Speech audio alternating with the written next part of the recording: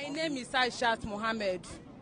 I live at Alpha Beach, number 32, Dorcas Street.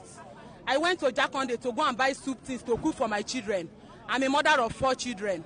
On my way going, we met so many soldiers and some voices. So some people are running. When I know I didn't do anything, I didn't run. They say we should come here, come here. We are many. We go to them. They now say we should lie down. We don't know that there is coffee. We say we don't know. Me, I'm going to buy something. Even the money that I want to use and go and buy something is still with me. I show them. They didn't collect the money from us. They didn't even allow us to make call. Islamic people that arrest us, they push us inside the motor. Today, making 6 days. We can't call our family. Nobody know our whereabouts. No food, nothing. And we are more than this.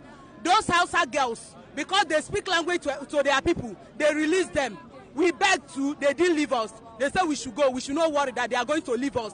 Today, making 6 days. It's only water that we are drinking. Even the police people, they are punishing us that we are criminal. They even hit gun in my leg. Look at my leg. I didn't do anything.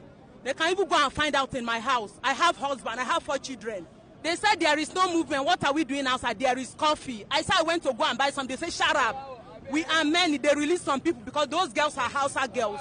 They now arrest us. 2 Hausa girls inside we that we are women. We are 8 in numbers. We are 7 that they arrest at Jakonde, which is we ladies. We are 7. 1 lady here at Lagos Island, making us 8.